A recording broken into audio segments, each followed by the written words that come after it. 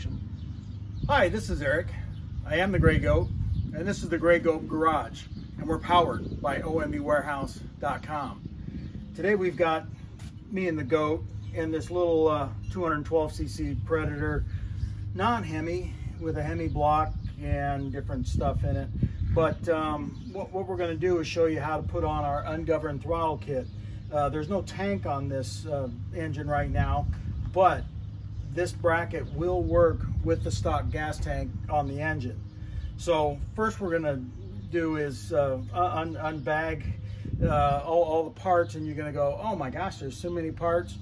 But how do we eat an elephant? One bite at a time. So this is what you're going to get from OMB Warehouse. Instructions and a pile full of parts. Okay, but let's take it one bite at a time. We have our little spring clevis here. It's got an Allen wrench and an Allen screw in the bag. We're going to put that aside. We have our throttle rod. We have the bracket, of course. We have the swivel bracket, and then all this hardware. So let's start with the hardware. This is what's called a step retainer, and your conduit is going to terminate here on the hex head. The inner cable is going to come through the center of this. So we're going to start by putting a couple nuts on this. So we're going to start with this nut. We're going to get this inserted into the bracket, and then the other nut that spins on easy, that's going to lock that step retainer to the bracket. You're going to see a 7/16 headed bolt here. This is 1/4 We're going to run this up through the bottom of the bracket. We're going to use our white nylon spacer, and then we're going to orient the bracket so it's faced. This little boomerang bracket is going to go right on here like this. And then we have a 1/4 lock nut, not to be confused with the M6 1.0 lock nut, that we're going to start on here. The nuts are also close on these that you really have to pay attention. Make sure that they spin most of the way on by hand. So now what I need to do is get this couple 7/16 wrenches on this and get this tightened down. And what I'm going to do is I'm going to tighten this down with the lock nut and make sure that that boomerang looking thing spins freely.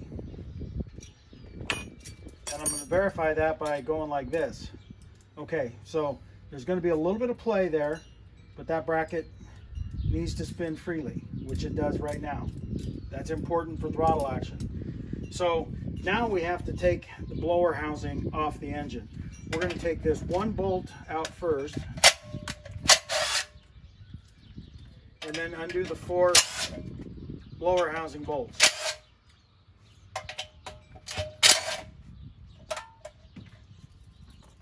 And I'll get my big head in the way.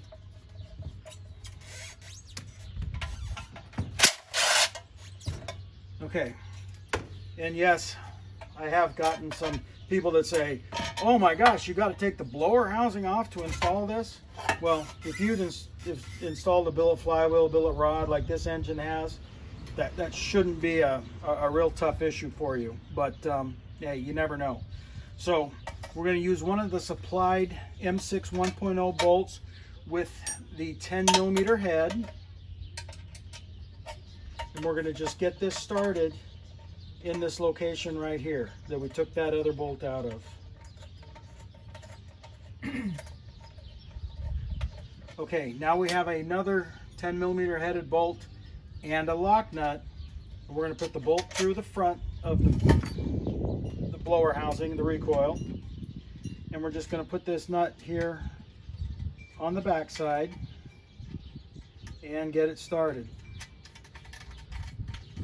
You know, I'm not a big fan of using power tools to assemble stuff, but for this one we're gonna, because we're not going into aluminum, so we're not going to strip anything out, and we're not going to jump on it like gorillas.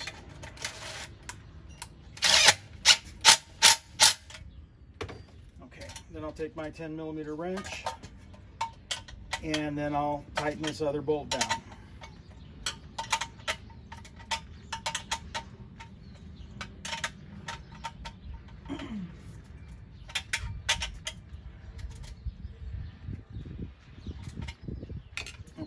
now we can put the blower housing back on.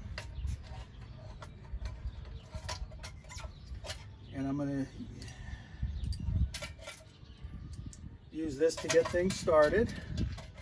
Again, I'm not going to use power tools on this. I've stripped out too many blocks and had to repair them with Healy coils. So we're going the easy way.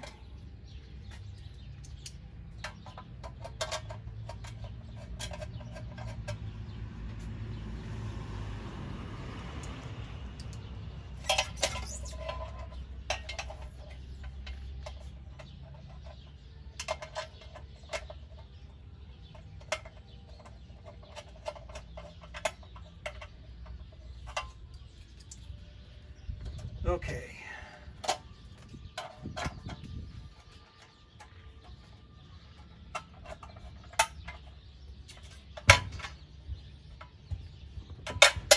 I'm going to come back and tighten these up later when I have the right tools. But we'll just get this on here snug for right now. Okay, snap, crackle, pop. Blower housing's back on. Now, the easy way to attach the rod to the engine is to take the air filter off. Yeah, that was a little loose. We're gonna take the billet adapter off. It's like watching paint dry, having me take these off, huh?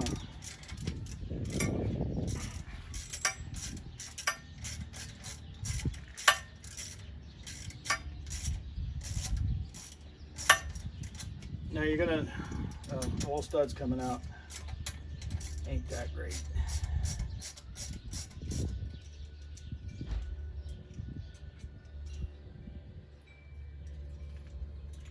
Which normally these studs are in the head so tight, that's not an issue.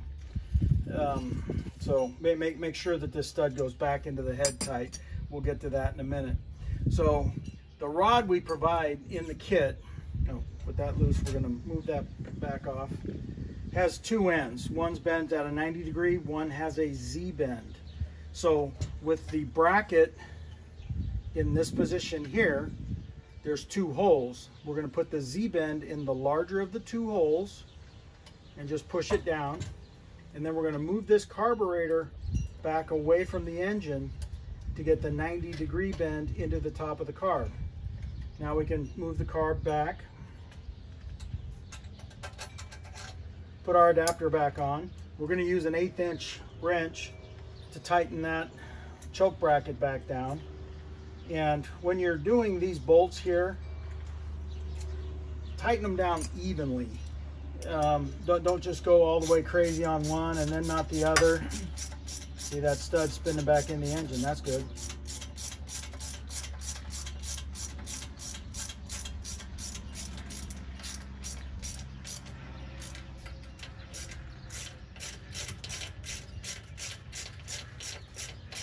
So we don't want to put too much force on one side versus the other.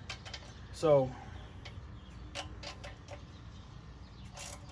don't have to go gorilla tight on that. And then use your 1/8 inch Allen wrench to tighten the chokehold bracket back down. And now you have the throttle working.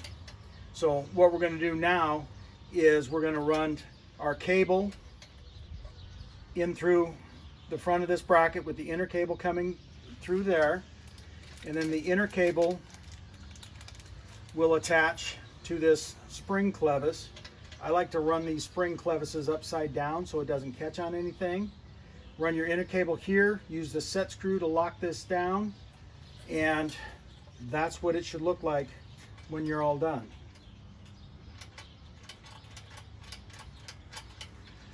I didn't have a governor spring here, but if you use the governor spring, there's two small holes right here. Cut and rebend the ends of the stock governor spring. I like the throttle pressure with that setup, but you can run any spring between here and here, and that's gonna hold that throttle closed for you. So one thing that you don't want is, I want you to put some force on this and make sure that this part of the lever doesn't spring over and hold the throttle wide open. That's why this comes at an angle like that. I know it seems a little odd with that like that, but the issue with these engines is nothing's consistent. So, you know, we've had to make some compromise for that, but make sure that you check everything to make sure that this is not going to over center. Hold the throttle wide open. There's even some stop test operation by hand. So you need to follow the instructions, and these come with every unit. They're a little hard to read, but it explains everything. And if you find that you're over centering here, that means your throttle rod is too short. So you'll need to get a separate throttle rod and rebend the ends to make sure that it's the correct length, so we don't go over centered on the throttle. So that's really about it. On the Coleman bikes, I've had some customers that say, trying to use the stock throttle, that there's not enough inner cable to reach the clevis. At that point, pull the inner cable out of the conduit, shorten the conduit up a couple inches, then you'll have enough inner cable to make this connection here. Because you have to remember that stock cable comes over the top of the engine and comes into the stock throttle plate that sits right here. So you'll have plenty of extra cable with that. By shortening the conduit, then you'll have enough inner cable to get over to this side. And that's really all there is to it. This is a fairly simple kit to install. Works with a stock gas tank, so you can keep the stock tank on, have an ungoverned engine with the proper throttle operation. So don't forget your spring. We don't want it to hang open. I am Eric. This is the Gray Goat, and you're in the Gray Goat Garage, and we're powered by OMBwarehouse.com.